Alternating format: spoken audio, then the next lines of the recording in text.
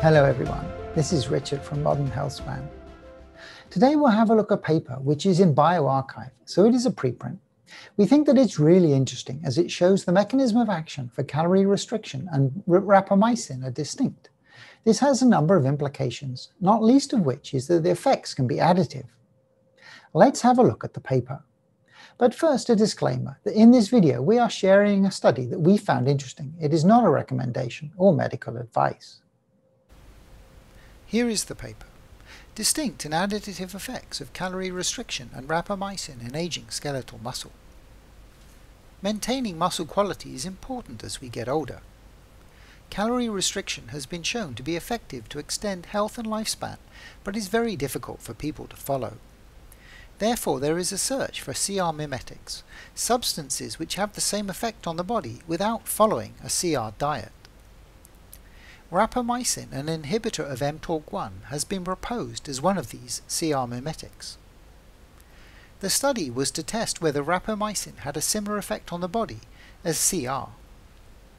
Unexpectedly, the effects of CR and rapamycin were different. Another thing they noticed was that CR worked even when mTOR activity was not inhibited. So it seems that CR and rapamycin have distinct and compounding effects on aging skeletal muscle, opening the possibility to parallel interventions which work together to counteract muscle aging. Let's have a look at some of the results that they saw. The first experiment was to look at the effect on CR of aging mice.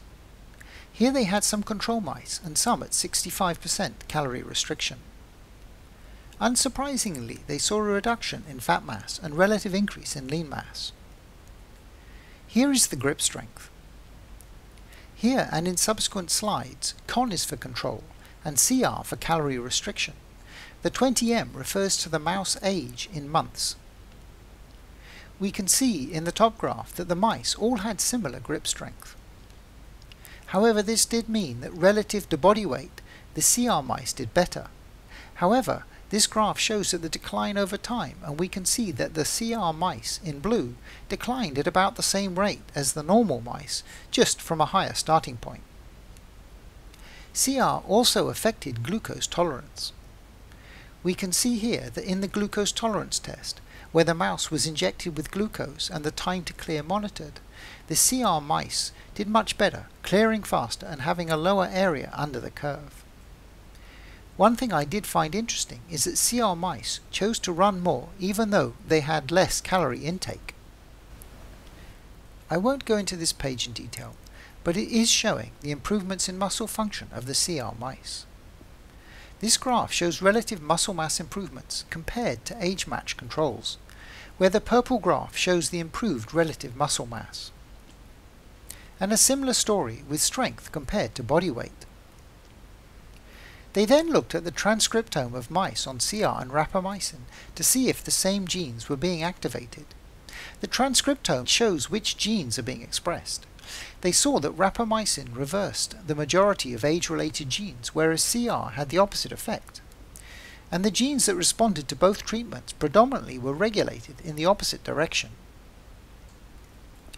The markers of inflammation were lowered by both CR and rapamycin, except for IFN gamma, which was lowered by the rapamycin but not by CR. One interesting test they did was to look at transgenic mice, which had an overactive mTOR that would not respond to normal inhibition signals, as the team thought that CR acted through mTOR inhibition. Here in the graphs we can see the comparison between the two red bars, wild type, is similar to that with the always active mTOR, the green bars. This shows that CR has a similar effect whether mTOR is active or not. They then looked at combining rapamycin with calorie restriction. We can see that rapamycin had less of an effect on body mass and composition, although we can see in graph B it helped reduce body mass. But it did help maintain grip strength as the animals got older, with CR plus rapamycin having the strongest relative grip strength. We can see that the mice with CR and rapamycin chose to run further and also had a faster running speed. However, the time hanging from the grid was greater for those with CR only. The author's conclusion was that CR and rapamycin worked through different, distinct pathways, which were non-overlapping and frequently produced additive effects in aging skeletal muscle. This lack of commonality raises the possibility of having multiple additive interventions to counteract sarcopenia. Further work is needed to isolate the individual processes and determine the optimal strategy. So this would imply, even if taking rapamycin, that calorie restriction could add further value. I hope you found the video informative. Please do hit the thumbs up button, subscribe to our channel, and hit the bell button for any new video release notifications. Thank you so much for your kind support. I wish you all well and will speak to you again soon.